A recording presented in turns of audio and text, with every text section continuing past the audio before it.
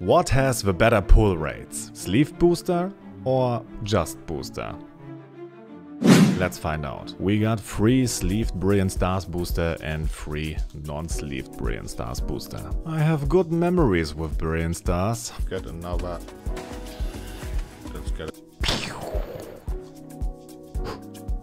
Let's see what we can get today, starting with a non-sleeve booster. But before I open up the first pack, please let me know in the comments what you think is the better item to purchase. Alright, Eevee, please give me something great. First card, Energy, Charon's Care, Beartic, Collapse Stadium, Magma, Staryu, Burmy, Sock, Cherubi, Double Turbo Energy, Reversed Holo, and the last card is a Mewtwo. Fire Energy, Prinplup, Chinchino, Cleansing Gloves, Milcery, Shinx, Impidimp, Golett, Cast Form, Morgrem Reverse Holo, and Liepard. Another non-holo rare. My personal feeling is that sleeve boosters have a better pull rates, but maybe the last pack will change my mind.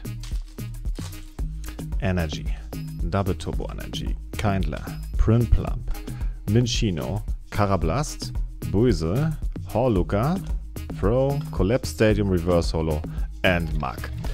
Well, that was like nothing. Sleeve booster. So much waste. Fire Energy, Tropius, Rosan's Backup, Blunder Policy, Throw, Hawluka, Buizel, Carablast, Turtwig, Staraptor Reverse Holo, and Manaphy.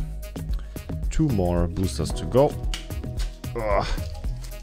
I don't know why, but these are harder to open.